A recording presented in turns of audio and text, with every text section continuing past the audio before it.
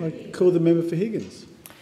This month, the International Women's Forum held its global Cornerstone conference in Melbourne, bringing together 550 preeminent women leaders from 30 nations across the world.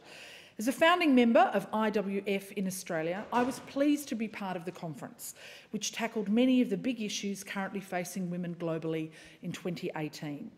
The IWF aims to lift up women of all backgrounds, encouraging them to take leadership positions that will benefit families, communities and businesses right across the world.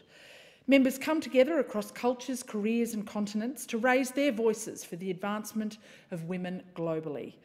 While opening the conference, President Theresa Weintraub described the IWF as a global community of outstanding women leaders who come together to build better leadership for a changing world. I couldn't have summed it up better myself.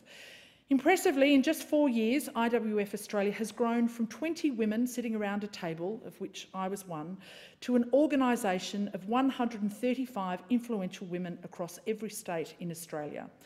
Next month in Washington DC, the IWF Leadership Foundation will celebrate 25 years of advancing women. I wish them well for this milestone and commend their continued commitment to advancing opportunity for women.